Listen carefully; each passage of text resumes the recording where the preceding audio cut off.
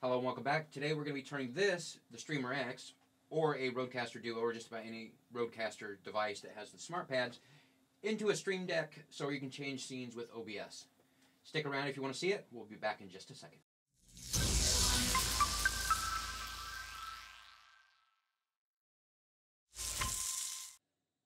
Okay, so to start this off, we are going to need to do a little prep work. Obviously, we need the streamerx or any type of MIDI device. This does work on the streamerx, the Rodecaster Duo, the Rodecaster Pro 2, and the original Rodecaster. It will work on that. I'm assuming that it works on a lot of the other MIDI devices also, just as long as it has a MIDI controller in it. But right now we're dealing with the Rode devices, and it works on all of them. I've tested it on the streamerx, the Rodecaster Duo, the Rodecaster Pro 2, and then the Rodecaster. So this all does work on there. Other prep work that we're going to need to do is we are going to need to install WebSocket. And I already did a video on that, and that will be up in the corner right there. Go ahead and watch that and get WebSocket hooked up. We're not going to go over it completely, but I will go over the setup and the settings you have to use to get this to work properly. And then the other plugin is the MIDI control. This does work with OBS Studios. I haven't tested it with Streamlabs or any other one streaming software, anything like that. So just know that this has been tested on the OBS and the Rode devices, nothing else. So let's go ahead and get MIDI control installed, and then we are going to get it set up so it will communicate with WebSocket.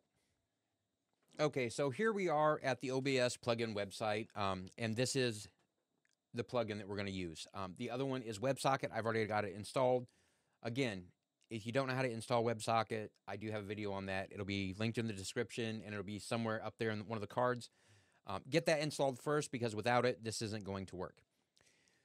So we need to download MIDI control. So we're going to go ahead and download this. It's only for Windows, so if you're using a Mac, I apologize, but the developer of this has only made it available for Windows right now. So we're going to download the setup. It may say Windows Defender Smart Screen prevented this unrecognized app from starting, blah, blah, blah. If you have your firewall on and you've got an antivirus or anything like that, it may pick it up. It's safe. It's been run through multiple online things to test and see if it doesn't have any Trojans or anything like that. Go to more info. I'm going to say run it anyway. And you're watching this, so I'm testing it for you. So yeah, accept the agreement, click next. It'll give you two options, auto start and enable MIDI forward. You don't need MIDI forward, so you don't need to check mark that if you want.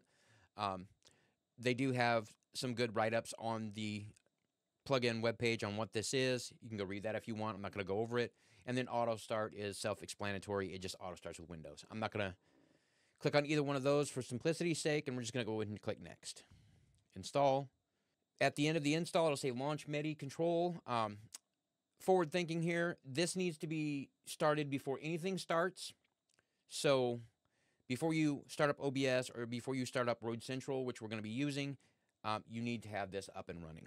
So we're going to go ahead and let it launch and say finish. Okay, so once we get it installed and it's up and running, this is what you're going to get. You're going to get a blank screen, right? First thing you need to do is you need to go down to the bottom and check your icons here. Obviously, we see some red icons and we see some black icons. The MIDI function will only appear if you have a MIDI device on. So if you have the Rodecaster or the streamerx hooked up and it's still red, you can just click this button and it'll enable it. OBS right here and Twitch, neither one of those are up and running right now, so it's showing them as red. So we're going to open up OBS, and you'll notice that that button right here went to black. So it knows and it can see OBS. Now, if that won't see OBS, there are a couple of settings that you need to set up with regards to this. We need to go to Menu and MIDI Control Options, and it will bring up this. This is where WebSocket comes into play. As you can see, it says WebSocket IP. It gives you your loopback or your home address, 127.0.0.1, right? Won't get into IP address schemings, but that's your home address. That just says that, you know, we're looking at the computer that we're on. The last four digits are your port, 4444. Just leave it on default. You can have A password if you want for authentication purposes. If you're doing it outside of your own network, I would say put a password so where nobody else is catching your video stream or anything like that over the network. But anyway, we're going to go ahead and click save. You have the Twitch authentication down here at the bottom too, just where you can log in. Like if you want to log into Twitch, obviously.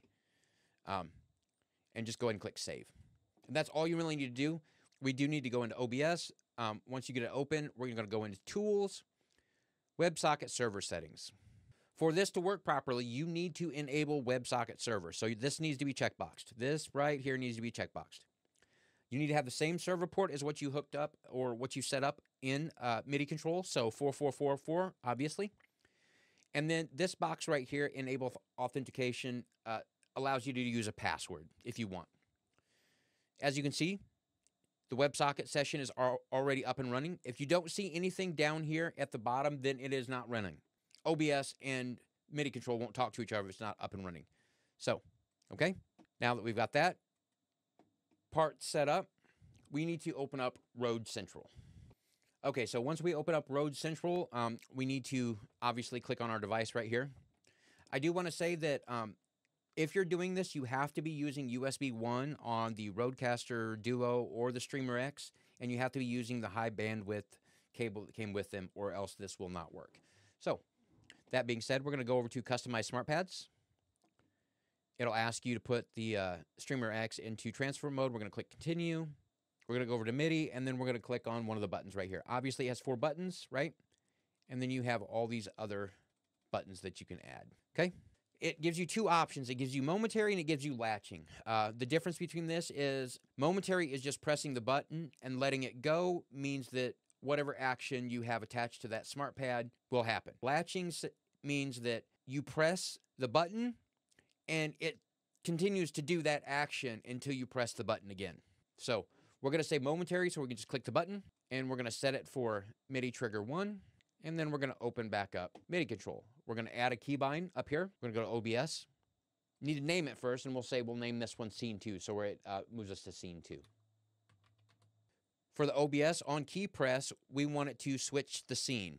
And then if it's connected to OBS properly, you'll see your scenes on there. So we've got Scene 1, Scene 2, and Vertical Scene. So we're going to set this one to Scene 2. And click OK, and we're going to add. It'll open up.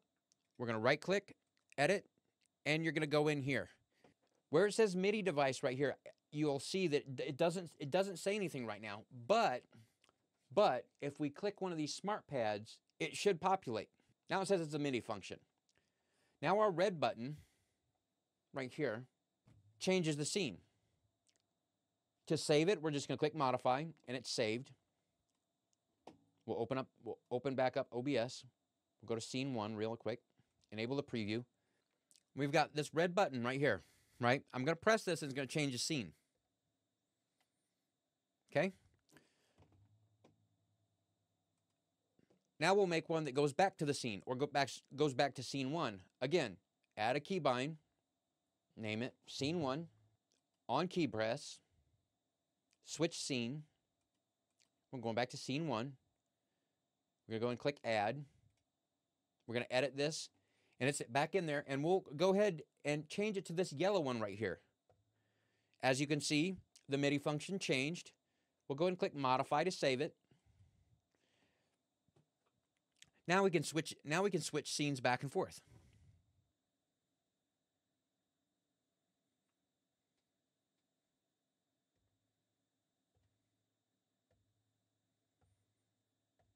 And there you go. Now you've got scene switching, Stream Deck-like buttons on your streamerx. So now the streamerx does Stream Deck stuff. It does capture card stuff like Elgato. It does audio stuff like Rode, which is, what they do. Now this is all of the things. That being said, we'll go back in here, and this program actually does a lot more than just this. You can do it on key press or on key release, and you can do a slider change also with adjusting volume, adjust filter, adjust transition duration, and slide current transition. There's a lot of stuff this can do. It can actually even mute or disable different things on a Go XLR if you wanted to do it that way. If you guys want to see if you guys want to see stuff on the Go XLR, this being used on there, so where you can like mute and toggle different things, let me know in the comment section below. But you got MIDI control. The streamerx does MIDI control pretty well, so I mean, you really wouldn't need that. You can do Twitch chat. Media keys, if you wanted media keys for play, pause, you know, all that stuff. And then you've even got some soundboard options to make your own sounds and stuff. So there it is. The streamerx, the Rodecaster Duo, the Rodecaster Pro 2, the Rodecaster Original, all of the things. This device now, along with just about any other MIDI controller, can turn anything into a stream deck for OBS. So yeah, what do you guys think about that? You want some advanced tutorials on this? You want to see it on the Go XLR? You want to see it on other MIDI controllers? What would you like to see with regards to this? What do you think about turning this into a stream deck with your smart pads? Let me know in the comment section below. As always, if you guys like the content, make sure you hit that like, subscribe, notification button so you know I upload other videos. And if you have any questions, comments, concerns, or anything like that on any of the videos, or if you need help, there's Discord in the description. The X or Twitter, whatever you want to call it, is down there. Those are the best ways for you guys to get a hold of me. I do answer my YouTube channel as quickly as I possibly can between work and my day-to-day stuff that I have to do. But if you have questions, ask away. I'll try to get to you as quickly as I possibly can to help you out. And as always, I'll see you on the next one.